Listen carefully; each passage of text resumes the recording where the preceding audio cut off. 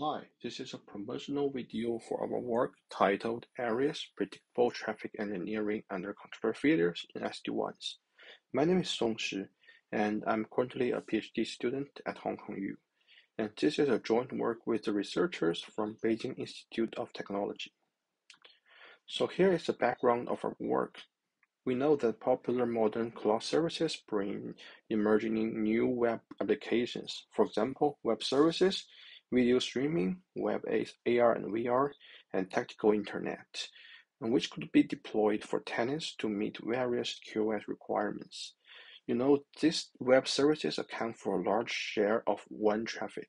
So by introducing SDN into WAN, we can realize the flexible management of WAN traffic. So we know that traffic engineering, TE for short, can improve the network performance of WANs and enable differentiable QoS for numerous web applications. So TE can be implemented at the SDN controller, enabling it to be responsive promptly to traffic changes by leveraging a global network view. But here is a problem. So due to the power outage and malicious attacks, controller failures may happen and will undermine flexible network management.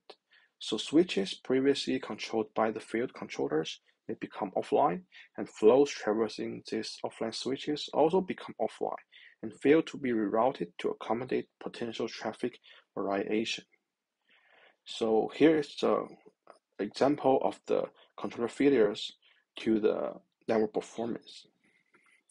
So in this work, we propose ARES, which is a predictable traffic engineering under controller failures. So here is four main steps of ARES.